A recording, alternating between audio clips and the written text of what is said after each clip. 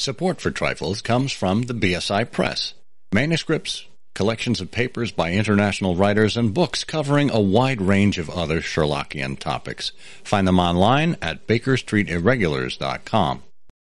And by listeners like you, who choose to support us on Patreon for as little as $1 a month. Patreon.com/Trifles. Welcome to Trifles, a weekly podcast about the Sherlock Holmes stories. It is, of course, a trifle, but there is nothing so important as trifles. Yes, the problem was final, the house was empty, and his bow was last, but there are so many other details to pick apart in the stories. Pray, be precise as to details.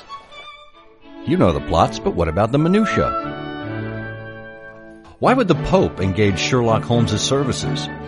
Why did he receive the Legion of Honor from France? And why would he refuse a knighthood? You are very inquisitive, Mr. Holmes. It is my business to know what other people don't know. Scott Monty and Burt Wolder will have the answers to these questions and more in Trifles. The game's afoot. Episode 286, Strange Businesses. Hello and welcome to Trifles, the Sherlock Holmes podcast where we look into the details in the Sherlock Holmes stories. I'm Scott Monty. I'm Burt Wolder. And Burt, I don't even know where to start with strange and business in the title here. I mean, I could go in 15 different directions with you. How's business?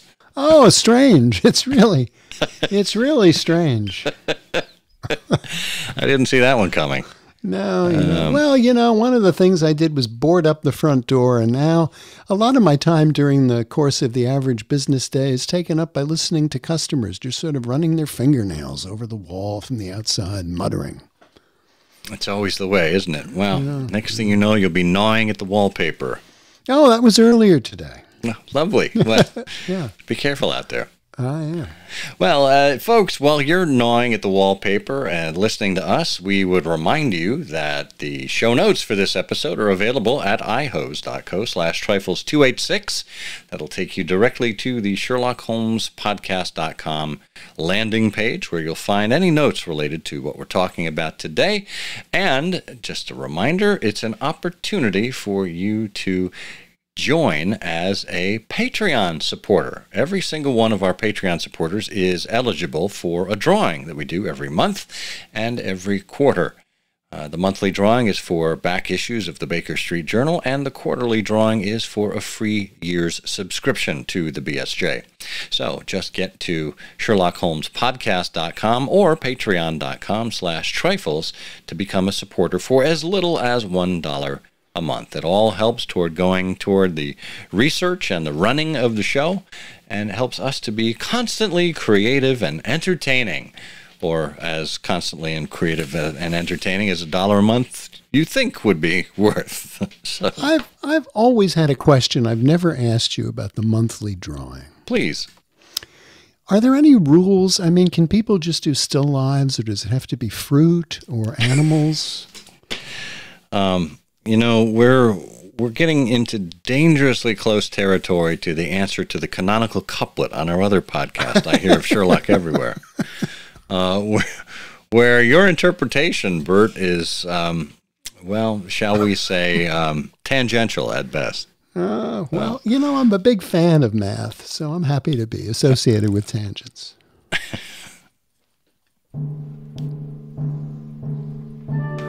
Well, strange businesses it is, and I think this is one of those episodes that was inspired by a listener. I can't remember offhand who wrote to us and suggested that we might look into businesses that either had strange names or were involved in something unusual, shall we say. And the example they gave, which is perfect for us to lead off, to kick off this discussion, I should say, comes early on in the Sherlockian canon. In The Adventure of the Red-Headed League, Holmes and Watson are wandering about towards Saxe-Coburg Square. And Holmes, I think, is going by memory from a certain point. But they do mention a vegetarian restaurant. And I think that's something we covered in a past episode. We talked about foods and food stuff in the canon, and we covered the vegetarian restaurant. And as I figure that out, as I figure out which episode that was, I will let you know. But I'd like to add, and our listener, probably very few of our listeners would know this, but that's sort of an in-joke by Conan Doyle, because George Nunes, who founded the Strand magazine, raised the money to get the publication started from his profits from selling a vegetarian restaurant that he operated, I think, in Birmingham. Yeah. And so there is kind of a interesting connection to the publisher there. There was a really nice connection. I think we covered that in that episode. It was episode 163, Victorian Vegetarians. Oh, right. So yeah, it was near Saxe-Coburg Square. We find there's a Mortimer's, the tobacconist, a little newspaper shop, the Coburg branch of the City and Suburban Bank, the vegetarian restaurant, and McFarland's carriage building depot. But Holmes also mentioned that there was an artificial, I think it was Holmes that mentioned it, an artificial kneecap manufacturer, if I'm not mistaken. No, I'm losing the reference. I'll look it up quickly. Kneecap, yeah, but this is a misdirection. Yes, that's what it was. So Jabez Wilson, I guess, is mentioning an address, 17 King Edward Street near St. Paul's. I started off, Mr. Holmes, but when I got to that address, it was a manufactory of artificial kneecaps, and no one in it had ever heard of either Mr. William Morris or Mr. Duncan Ross. That's the one, yeah, because it was right after the Red-Headed League was dissolved that Jabez Wilson went to William Morris, who was the solicitor who was using the room as a temporary convenience. He said, yes, the forwarding address that they left was 17 King Street, so King Edward Street. So that was it. He was sent off to an artificial kneecap manufacturer. Now, how I'm trying to picture in Victorian times an artificial kneecap. If it is something that is a surgical implant, or if it is literally a protective device that a laborer might wear. Do you have any sense as to what artificial kneecap manufacturers would actually be making in the 1890s? Well, I take it as read that it's a replacement kneecap, but I don't have any knowledge or real understanding of the degree to which implants of any kind were typical in Victorian England because of, for a variety of reasons. I mean, surgical skill, the availability of what we take for granted today, X-rays and other information sources that allow you to figure out exactly how large this particular kneecap should be and how it would be inserted in the knee and so on. I mean, I can imagine things that were being used to treat wounded soldiers or people who had lost limbs or had broken their knees, but exactly what you did with it, who made it, how many sizes. I'd like a number 3 and number 3 kneecap. I'm sorry, sir, we only have the number 4 today, but if you hobble back on Wednesday, I'm sure I can get you a number 3. I have no idea how that worked. Yeah, I don't either. And looking in the Encyclopedia Sherlockiana, I can't find any reference to knees, artificial kneecaps. But it does bring to mind, if it was something that was external, and there was a market for those, I mean, such that one could actually walk up to their manufacturing address means they must have been commercially available. And if they were available to tradesmen and other folks who spent time on their knees, maybe Mrs. Hudson herself, she went to it on her knees with the wax bust that she was rotating as Holmes and Watson were across the street in the empty house. Remember, she said she was on her knees there. Then artificial kneecaps might have been just the thing that the busy landlady would have needed. Tough to say. Tough to say. But that's one example of an odd, a strange business that we find in the canon. What else do we have? Well, I think just to close that out, I was just looking online for a second, and apparently they're closer to what we would call today knee braces or protectors rather than implants or anything surgically implanted. But there are plenty of other things. You know, one of the things you find when you look at the cases of Sherlock Holmes, the names, you know, beyond what these businesses do. Of course, one of my favorite odd businesses in the canon is the business of Mr. Sherman, whom we encounter for the first time in Sign of Four.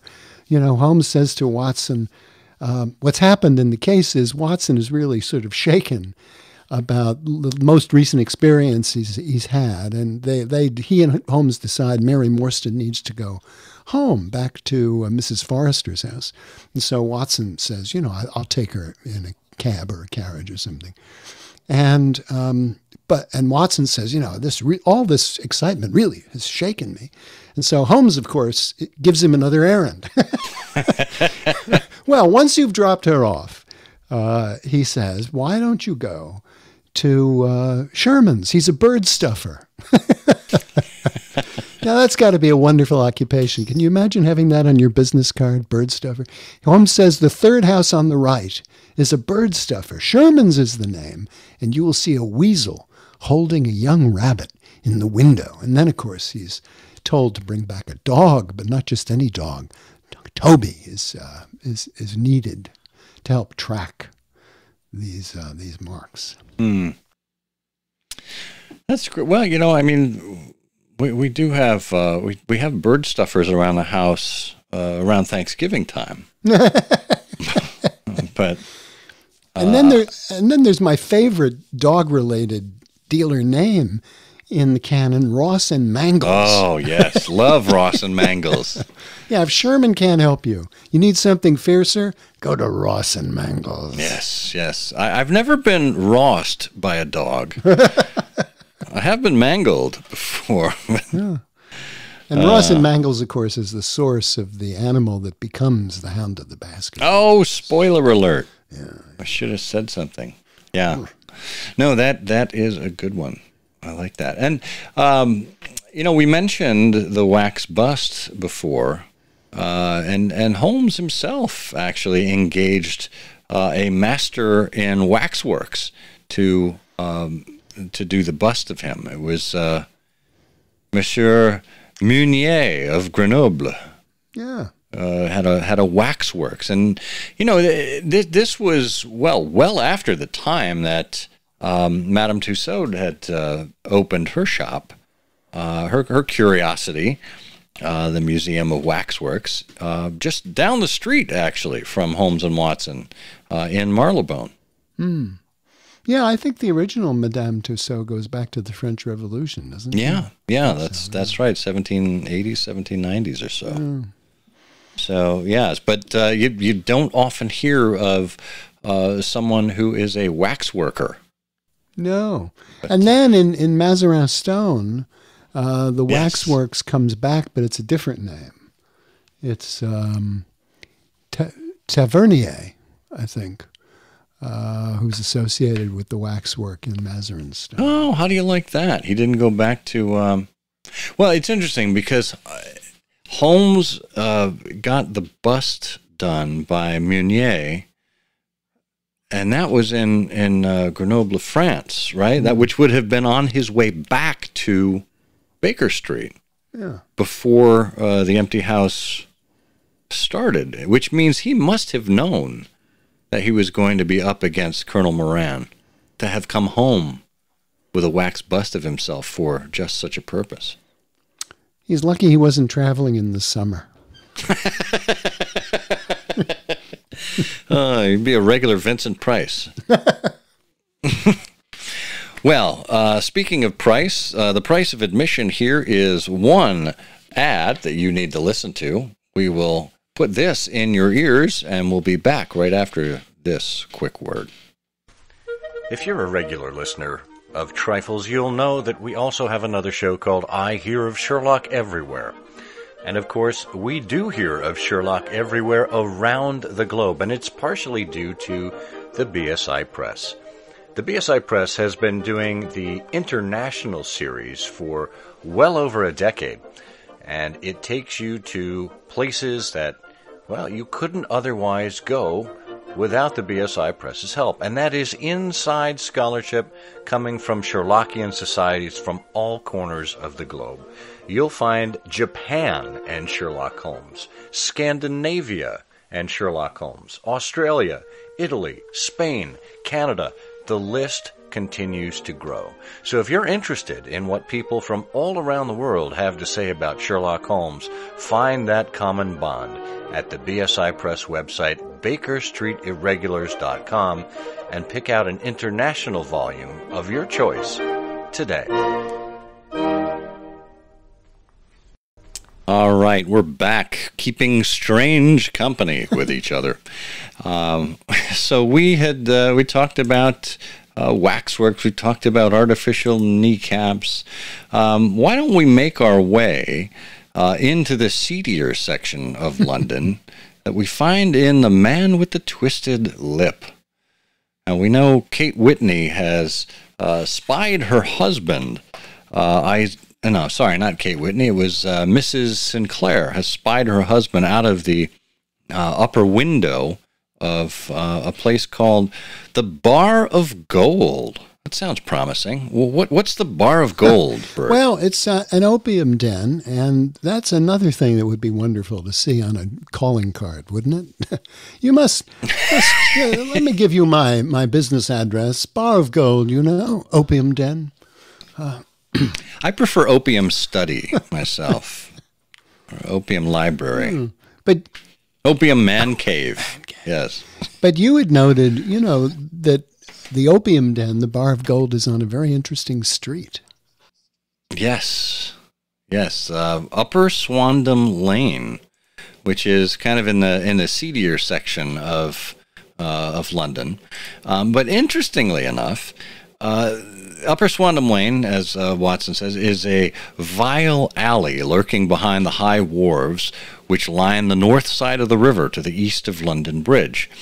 And this is interesting because we get two other kinds of businesses, one of which is, should be fairly familiar. The other is a less common term.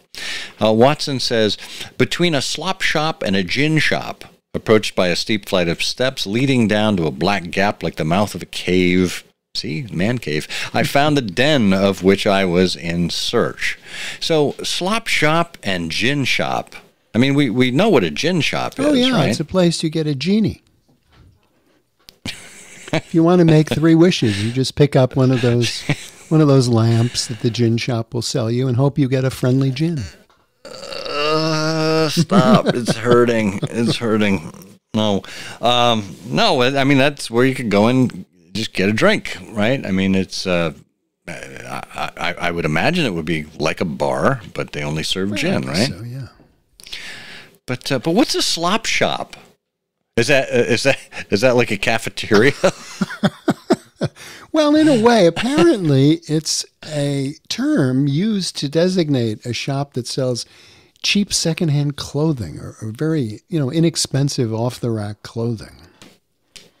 Oh, off the rack. Yeah, you don't often think about clothing necessarily as off the rack. There was, we were still at the early stage of the Industrial Revolution at that point, and millineries and factories and whatnot cranking out shirts and trousers and whatnot. But I would imagine most things were handmade, hand-sewed, bespoke, etc. Yeah, I mean, there were great population of tailors, particularly in the city of London, beyond Savile Row, but just, the ordinary neighborhood tailor. And I imagine you would go to your tailor, and in addition, there was generally less variety in changes in style, and so I would imagine a gentleman would have a very small number of suits. There was no dry cleaning in those days, so clothing was brushed, and you would have a couple of suits from your tailor, and that would be about it. Yeah,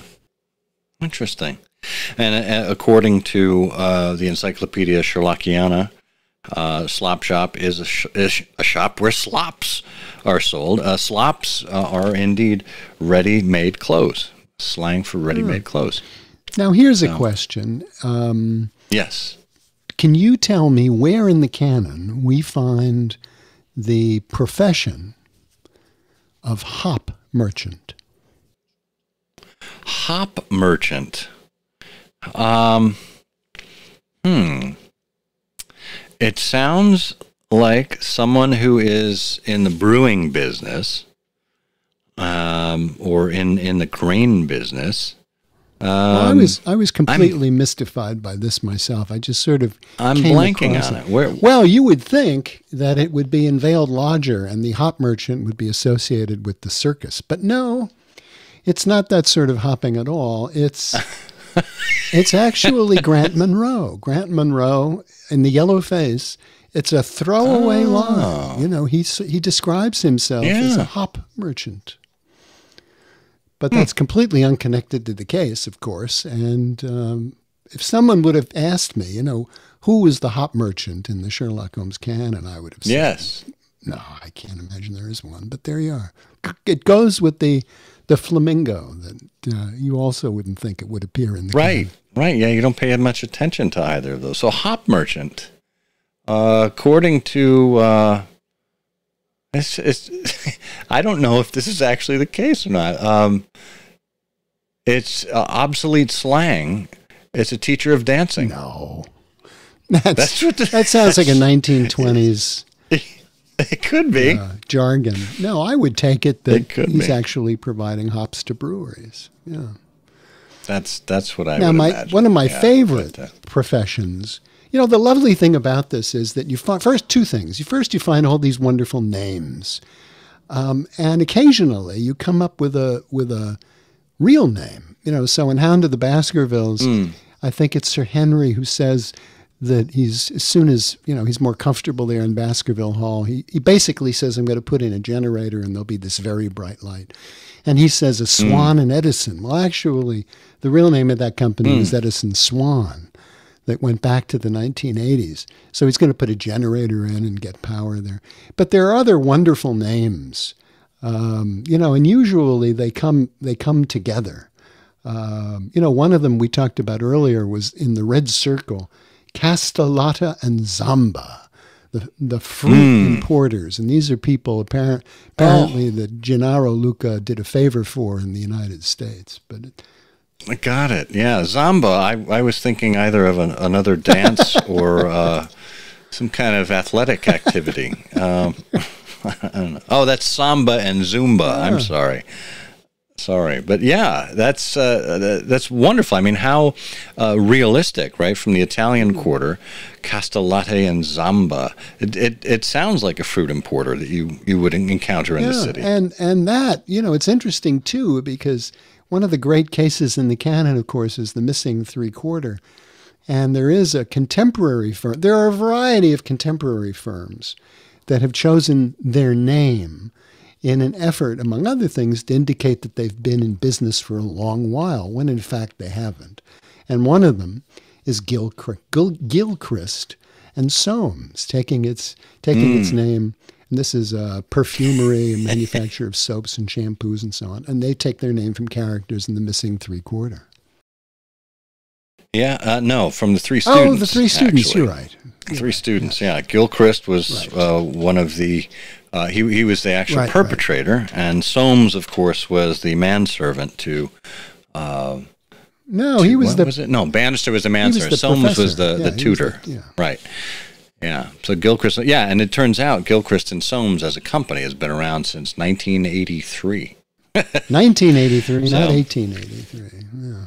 No, not 1893. But another old-style company that kind of lended credence to a con man in the canon, we find in the Stockbroker's Clerk with the Franco Midland Hardware Company.